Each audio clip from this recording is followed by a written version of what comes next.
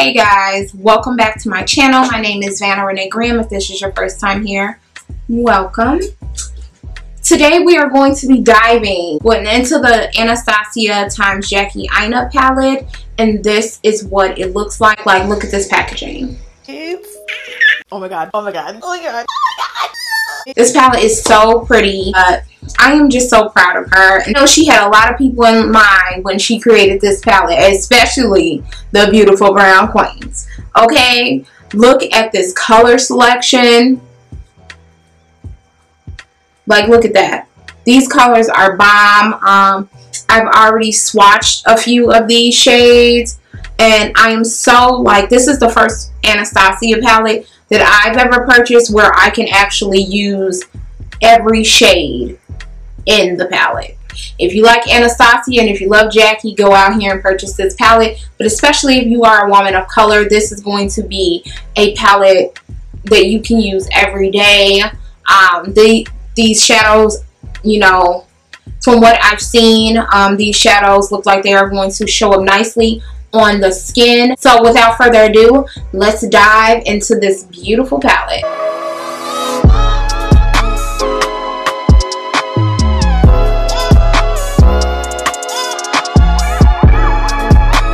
Okay, so I have no idea what I want to do.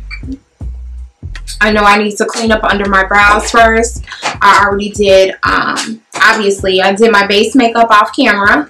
I already pre-recorded this. This is for updated contour and highlight routine. Okay, so I primed my lids with the LA Girl Pro Concealer in the shade Fawn. And let's get started. So I'm really excited to dive into this palette. Oh my god, this color range. I don't really know what kind of look I'm really going for. I've seen a lot of people do a lot of different looks, and I kind of don't want to do the same look.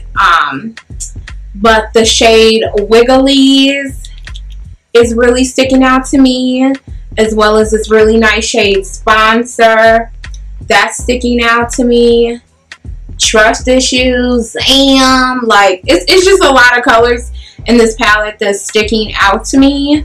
Inker, which is this shade right here, and I'm going to pack that shade all in the crease using a Morphe M433 brush.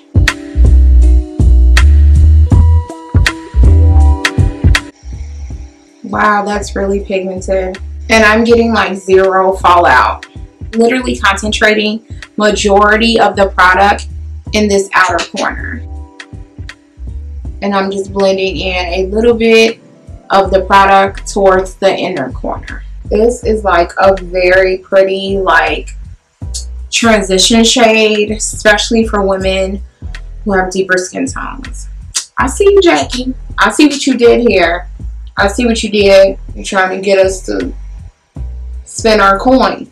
Okay, so then what I want to do is to deepen up that outer corner. I'm going to take that purple shade in the shade Big Wigs, and I'm just going to focus that in the outer corner, dragging a little bit to the center part of the eye. Okay, so I did a half cut crease, and I don't know, I think I'm going to go in with the shade Wigglies, is this really nice red shade, and I'm going to use a Morphe 224 brush for that. And first I'm going to go in without spraying the brush and see how this comes up. Oh, that's pretty. Okay, Jackie.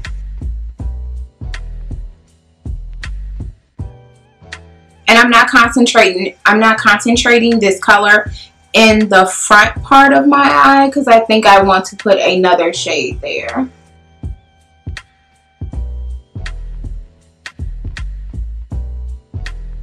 Okay, so now that I have that shade on, I want to spray my brush now and then go on with it wet to see if it's a huge difference. With the same exact brush, I have another one.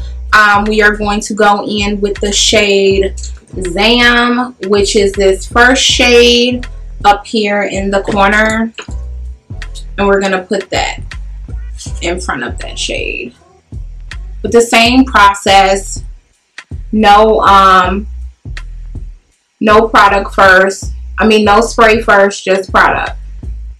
Just to see what this looks like. Honestly, this shade on deeper skin tones could be used as a highlighter. This shade does have a little bit of fallout, but it just literally just falls right off.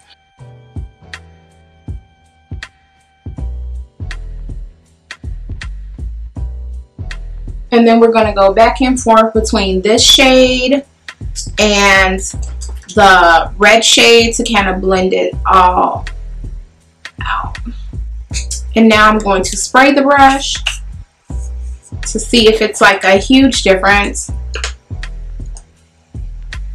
Oh my God. This shade looks like it just goes on like butter. And that is like so pretty. I really like how that looks. It's so clean.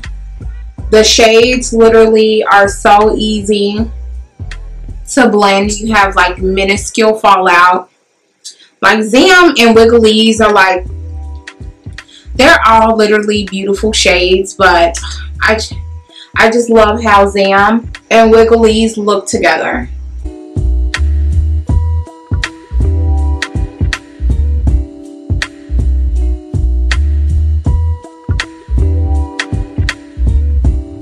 So this is the side with shadow sprayed in the front, and this is the side without. So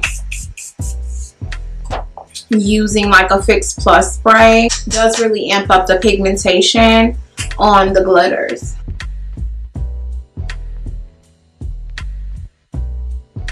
Okay, for lip, we're going in with the Shayla Times ColourPop pencil in BFF4. And on top of that, I'm going to go in with the Slow Down Ultra Matte Lip. Just a little bit. And blend it out with this brush.